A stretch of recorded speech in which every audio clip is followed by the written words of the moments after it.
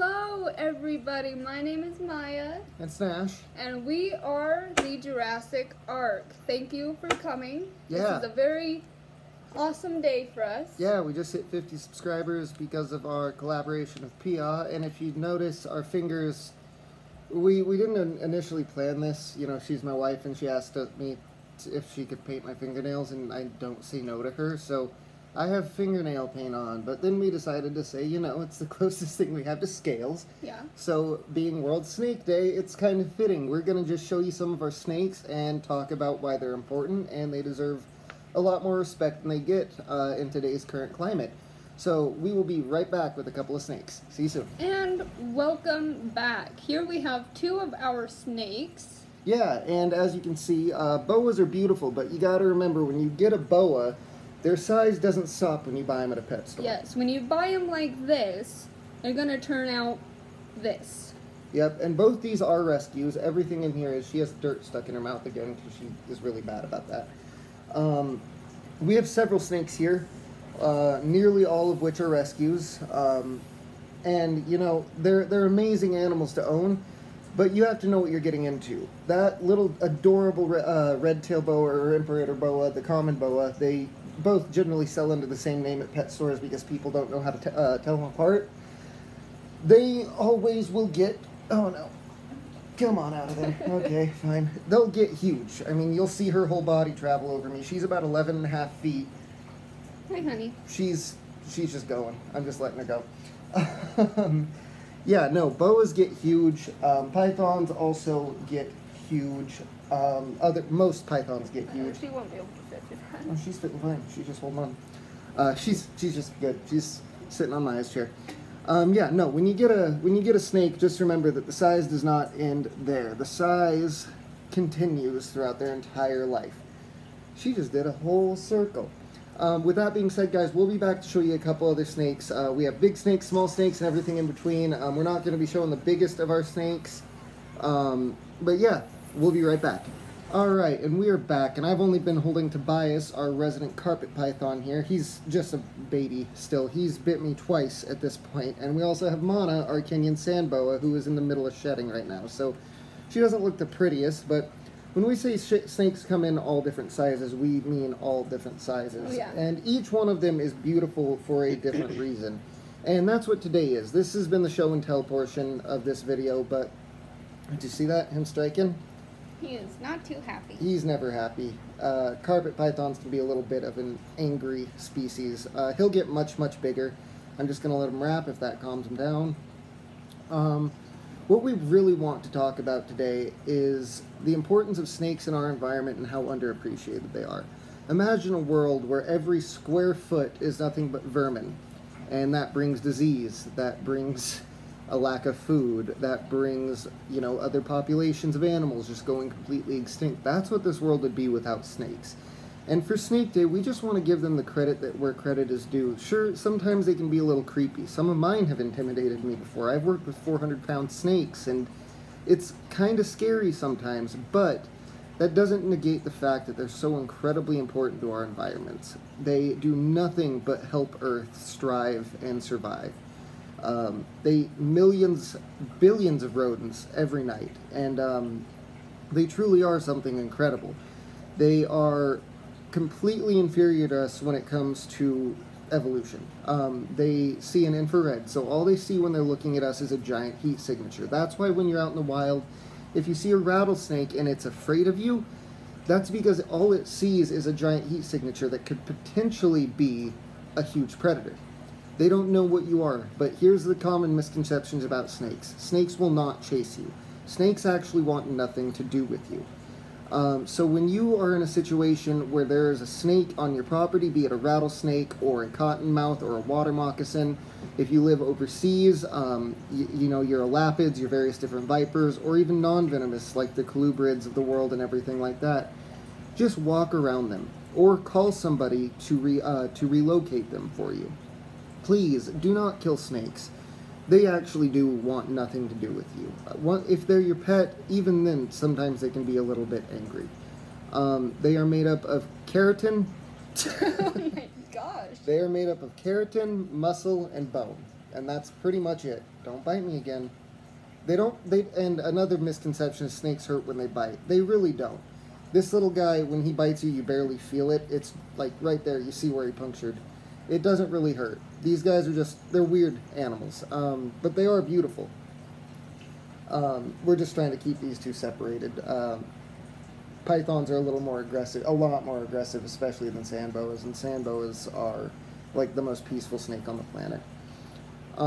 But no, what we're trying to say is overall, just respect snakes. Don't go out of your way to kill them. And if you do kill one, please use what's left of it as food, or use the skin, use the scales for something, use the bones. Do whatever you can to respect the animal. If there's absolutely no choice but to kill it.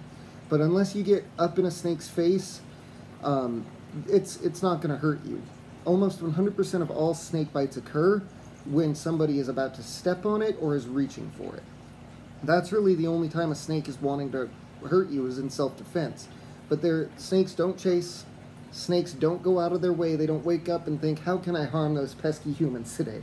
All they want to do is live. And when they survive, you survive. Thanks to these guys, arguably the most important animal of any ecosystem, we have the ability to survive. Is there anything you want to add to that?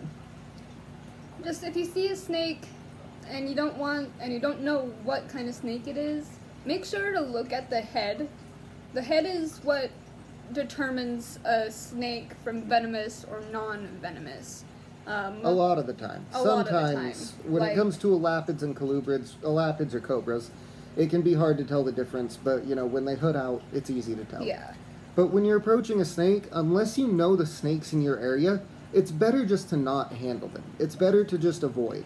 If you're an expert on reptiles, or if you at least have a good knowledge of reptiles in your area, and you see a garter snake, or you see a gopher snake, or a rat snake, or anything like that, by all means, go up and grab it. Do not handle wild venomous snakes unless you're a professional. It's just a bad idea. I've been handling venomous snakes for a very, very long time, and I still make mistakes, and mistakes with them can be fatal. Anything else? Don't kill snakes. If you aren't experienced enough with snakes and you don't know the importance of snakes to our ecosystem, then go out and read.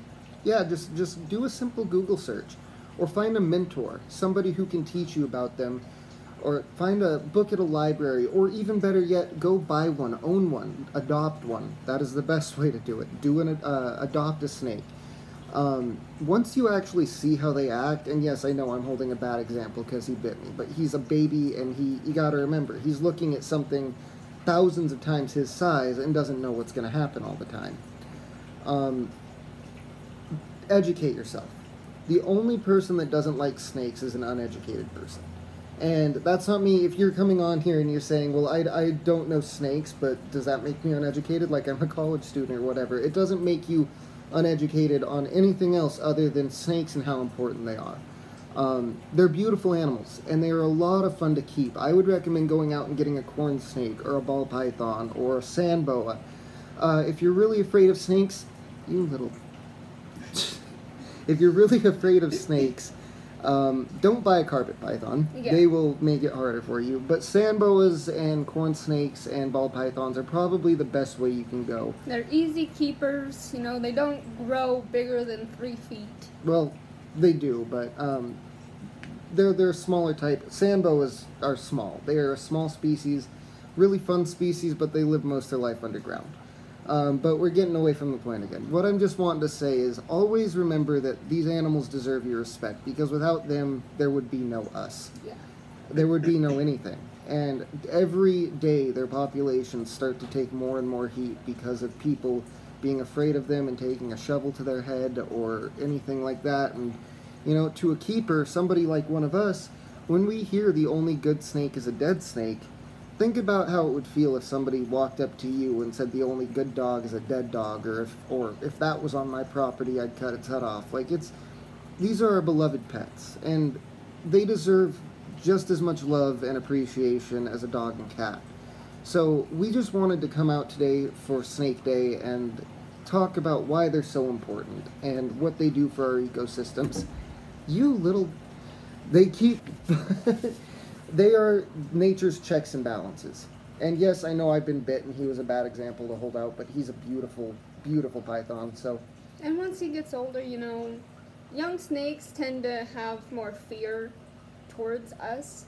yeah, But, once you grow out and you handle them more and you pay attention to them a lot more, they'll get better. They'll be puppy dogs in your pocket. yeah, pretty much. They are absolute sweethearts. Ka, the 11-foot boa that I just had out, she's been to hundreds of educational programs for kids, and she's never bit anybody. She's never bit me. She is, all of our snakes are sweethearts. Some are just young, and they're inexperienced, and they don't know us yet. But, with all that being said, guys, just go out. If you are afraid of snakes, go out of your comfort zone and own one. Go adopt one. They are in need all over the world. Go out and study them in nature. Go just do a simple Google search on what snakes are in your area and what you can do for them. Find out exactly what snakes can do for you and how important they are. And after that, maybe you'll change your opinion. Maybe you'll want to own one. Maybe you won't kill the next one you see that's on your property because you thought it would threaten your dogs or something. Just if you find a snake on your property and you don't want it there, don't attempt to move it yourself, especially if you can't identify it. Call a professional like us, and we will come out and remove the snakes and relocate them. I'm so sorry about the camera falling. Yeah, with all that being said, guys, again, this is Nash. I'm Maya. And we wanted to thank you so much for 50 subscribers. That is huge for us. Pia, again, I wanted to thank you for our collaboration video. And with all that being said, go paint your nails for Snake Day, you losers. What are you doing? Get out there and do it. All right, guys. Thank you so much, and have a great day.